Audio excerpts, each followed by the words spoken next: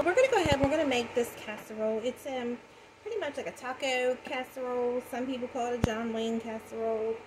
So we're going to go ahead and we're going to start this up. We got 3 cups of Bisquick in here, and to this we're going to add 1 cup of water.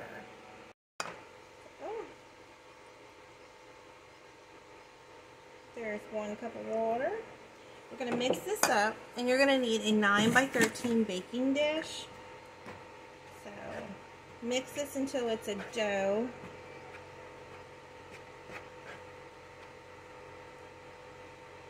So this is what we're looking at here. So we're going to go ahead and put this in the bottom of our pan. I'm going to go ahead and I'm going to give it a little spray. So we're going to go ahead and we're going to dump this in the bottom here, and we're going to get this spread out across the bottom.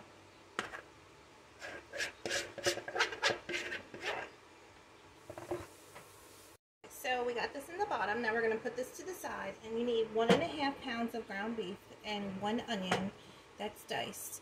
And we're going to get the onion and the ground beef fried together. So I had already started browning this meat. So I have 1 onion that I've chopped up, and we're going to put in here with that. And we're going to go ahead and brown this beef until it's no longer pink and until the onions are softened. Alright y'all, so now it's all browned up. So we're going to go ahead and we're going to drain this grease out of here, and we're going to put it back in the pot. Okay, so I drained all that out. Now what you want to do is put 1 packet of taco seasoning in here. And then you're going to use a 1/4 cup of beef broth or beef stock, whatever you got. You can use water if you don't want to use that, but it definitely helps with the flavor.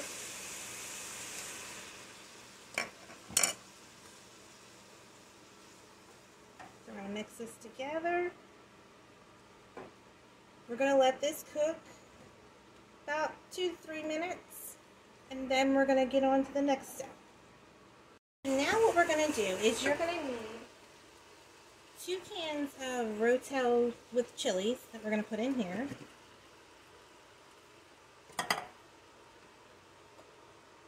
There's the second one.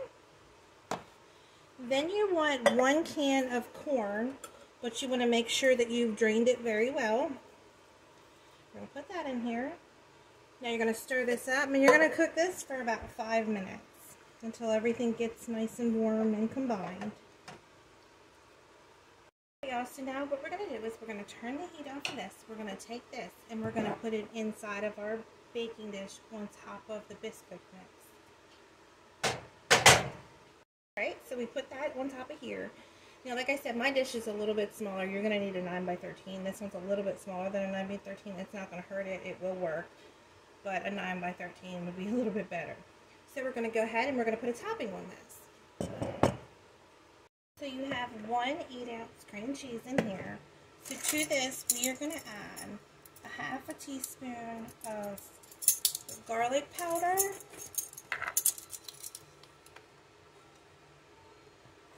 Then you want a 1/2 teaspoon of onion powder. And then you want a 1/4 teaspoon of salt. Then you're going to need a 1/2 cup of mayonnaise. Alright, so now we got a 1/2 cup of mayonnaise. We're going to put that in here. And so you're going to combine this as best as you can.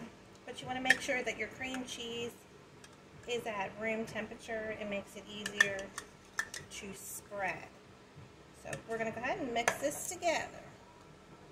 So now we're going to take the topping that we mixed together, and we're going to just dollop it on the top here, and then we're just going to spread it on out as best as we can get it.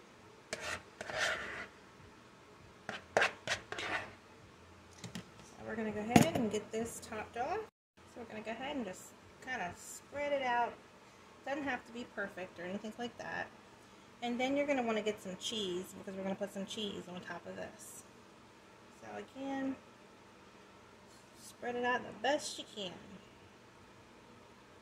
So now you want to take about 2 cups of cheese, and you want to, any kind of cheese you want. I'm going to use cheddar. And go ahead and put it on the top here. And just spread it out. And you're going to need your oven on 350 degrees. And you're going to cook this for about 30 to 35 minutes. So I'm going to go ahead and I'm going to get this in my oven and we will be back.